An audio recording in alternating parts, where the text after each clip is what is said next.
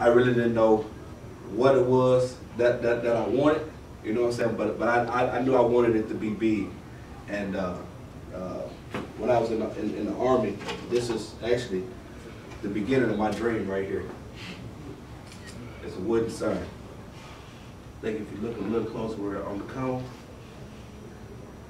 It said Operation Joint Guard. I think that was back in 1997, 1998.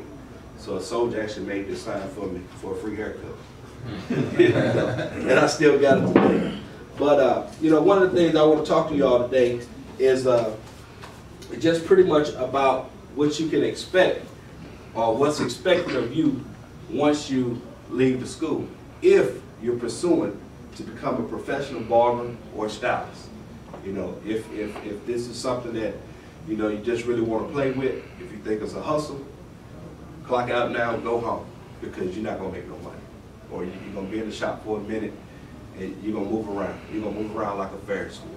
You're going to move around like a roller coaster. You know, you're not going to be stable. So if this is not really what you want to do, if it's a game, just go on and clock out. Don't waste your time. Don't waste the instructor's time. Because if you come to a shop like mine, you might not even make it a day. You know, but just really, you know, it's different levels of barbering, of barbershops. You know, you got your hood shop where anything goes, where you can leave right now and go cut hair. You don't even need a license. You got to pay a little booth rent. That's it. You know, you got the shops who try to do things just a little bit different. You know, where they're gonna require you to have a license, but as long as you pay their booth rent on time, they don't really care what goes on. Then you got a shop like mine, the fade shop, where it's more than just a haircut. I don't care about you cutting hair.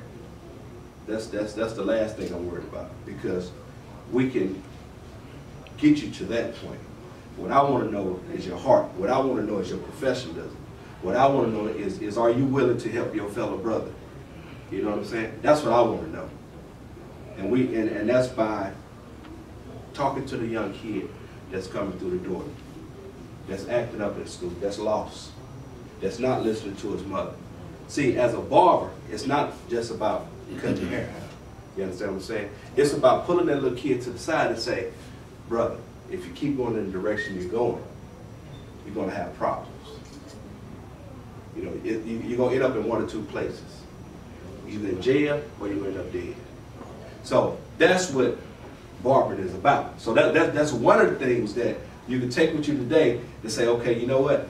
It's not about just cutting hair. It's not. That's the last thing you got to worry about is cutting hair. You're going to have a guy that's sitting in your chair who just lost his job. You understand what I'm saying? He's been working on this job 10 years. He just lost his job. He don't know what to do. But as a barber, you'll be able to tell him, hey, brother, it's going to be all right. I got a client who's actually a manager at another job that I can hook you up with and get you a job. So that's, now you're connecting the dots. You understand what I'm saying? So it's more than just cutting hair. You understand what I'm saying? Now you're out there connecting dots. You're networking. You understand what I'm saying?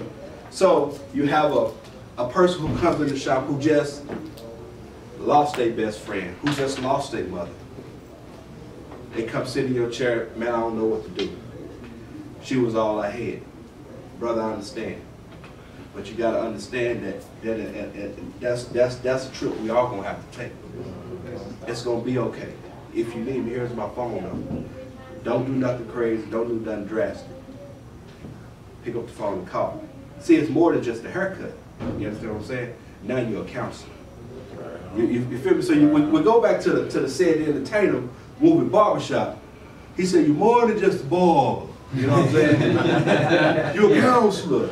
You're a fashion consultant. You understand what I'm saying? Yeah, you're a preacher. You're a father. See, all those great things. You know, you got somebody coming to the shop that's showing their drawers. You got women working in the shop. They showing their drawers. Young brother, excuse me. Pull your pants up. Respect the ladies. Respect the kids. Respect our future. You understand what I'm saying?